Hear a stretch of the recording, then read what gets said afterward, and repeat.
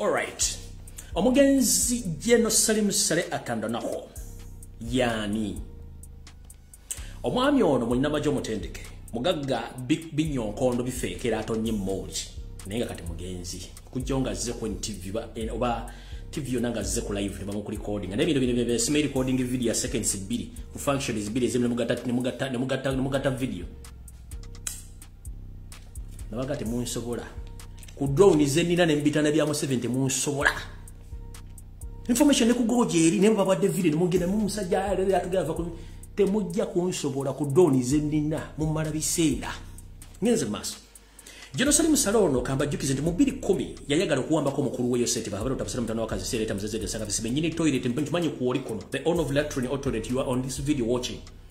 This is to remind you 2010, Salim Saleh wanted to overthrow you from power. You decided to create a government within the government to give him more powers. Nchidam.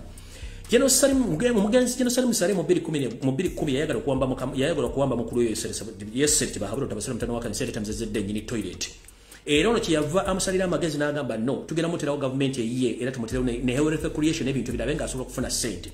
Era kino Salim Saleh bwe yagibwamu mu maje n'atandika okufuna powers ez'amaanyi era n'atandika okukola ebintu byengera ina government eyiye akontrolinga amaje akontrolinga ebyobulimi akontrolinga sente akontrolinga byanabyabufuzi akontrolinga buli kimu mu kino kye yakontrolinga kye mutamanyi njala nkibategeze. Museveni yatera nnyo ba indigenous Uganda mostly ba civilian banna Uganda abaganda abali maje ga UPDF.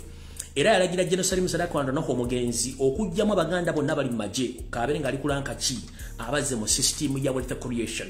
Era nga twogera wealth creation niyo na controlling basajja bannamajja bamaje mundu abaganda bebasiriwaliza wealth creation baba controlling ireyo nkiddamu ku task gibamwa okukola government eyo within the government nga ne sente ziva mu national budget okubanga akola wealth creation akoze yo simanyi namunkekera agenze iguguru akoze ebyo bina.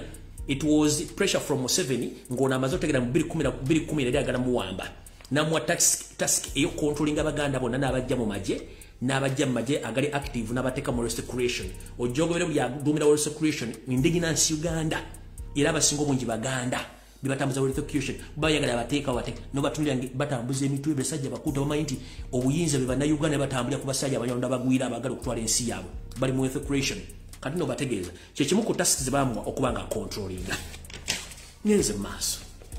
Kati eno message njagala egende abazadde mwenna abali mu Uganda njagala bategeeza ngamba kubira mulango kutakungula munnanga abaana bammwe abasinga obungi bagemebwa mfunya amasimu n'ebiwoobe okwemulugunya nga program yayo safety bahabalo tabasira mtano wakati kyeziyo kugema abaana bammwe yagenda dda mu masomero era abazadde abangi bansindikidde amaloboozi gesobola kusanya ku mukutu guno olw'ebyokwerinda nga bakomplaininga ku baana baabwe abagemebwa naye nga babuuza abasomesa ba master nga ba master bakambwe bitya babaddamu nabo kambwe mu olw'okubamba bo gavumenti beyogedde bate basobola kuddamu so nyala ategeeza Uganda mwenna nti mwegendereze nnyo abaana mu basinga obungi mu masomero g'ebisulo oba n'aga bulijjo bagemebwa nga temumanyi era abaana abantu babakkiriza kwogera nti bagemebwa. Wabula kulabanga omwana afunye obuzibu tobuuza kye kimutuuseeko kitegeeza nti eddagala bamukuba lirizizza omuzigo. Kati eno message njagala egende mwena bannayuganda banywa amata muwulirize bulungi nnyo. Akatubagiro akali wakati wa Yoseri n'ebyenfuna kamufuukidde ekizibu nga ne bizinesi eralowooza nti bagenda zifunamu ssente muno mwe muli ente n'amata oluvannyuma Kenya okubigoba kiki ekyakubye amata ga Uganda Kenya National Bureau of Standards emalo kizulu okubera amata ga Uganda nga makyafu eri obulamu bwa Kenya era ne bagagoberawo mbagirawo tebaba wansongola kibagagobye nenga Kenya bino bimu kubyazuula ne drones zange bimpadde okuva mu makampuni agenjawulo mu drones zeninamu okuntegeeza nti bannayuganda bandi banga bafuna David batamanye wuliriza bulungi nnyo. Kenya egende kizuula nti amata ga Uganda galimu caustic soda. Ekyo kirungo bakikozesa kiteeka amata ga Uganda bakita caustic soda. Genda kugola Moses okebere ekirungo kino kibayita caustic soda bajja kubulya kye kikola n'obuzibu bwakyo. Ekigambo kino kiri CAUST soda kiri SODA caustic soda kyekimu ku birungo bateeka mu mata Kenya byazuula. Ekirungo ekyokubiri kye bateeka mu mata ga Uganda bakiyita chlorine. Chlorine genda okinoonyereze ku Gola Moses ajja kikonnyonnyola kiri CHLORIN chlorine. Naye ng'ate mu mateeka gafuga amata. Amata gano okuwangala kwago galina kubeera mu firiji era nga ganyogga bulungi nnyo nga togataddemu kintu kyonna.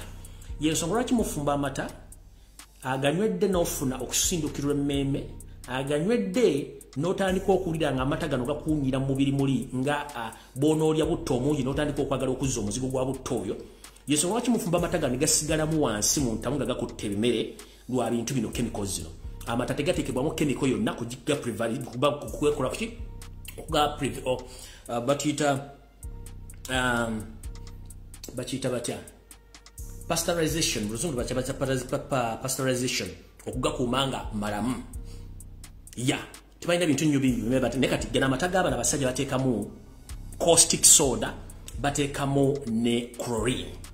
Kati ebirungo bino tebikkirizibwa naye bano abasajja babiteeka mu mata gano bakikoza kagenderere okulwaza bannayuganda oba okugatwala gye bagatwala nga balina kye bagenda okukendeeza ennamba y'abantu.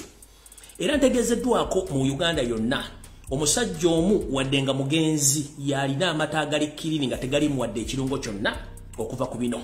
Era kino faamu z'abaana abasajja ebirungo bino babiyingiza mu ggwanga ne babiteeka mu mata gano era ge munywa buli lunaku. Kati njala kukubira omulabo gutakungula bannayuganda.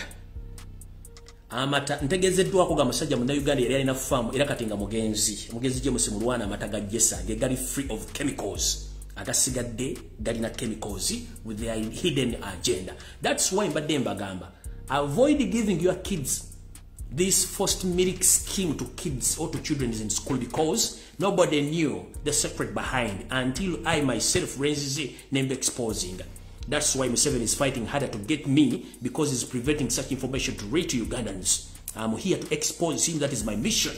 However much there is a lot of criticism, I'm ready for each and every criticism because I'm here to save Ugandans. Whoever criticizing me, you are welcome because I don't fear anybody until I meet my creator.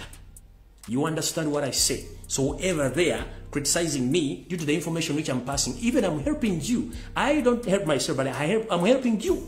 So if I come out and give such information, mwandibadde mu neighbors nolo kuba nti mwina brains za monke ne kaumenta temutegera bikibimba gamba temujja kutegera mujja kufa n'olyanga kana kalina pressure kalina alusa simeka funye biki ku myaka 4 mukanga n'obuza kana kajja pressure kajja sukali kajja sickle cells kubanga mwaka feeding amata gali mu chemicals. Yensonga lwaki amata bagawere Kenya nga tebagambye ensonga kuba baamanya birungo kye birimu.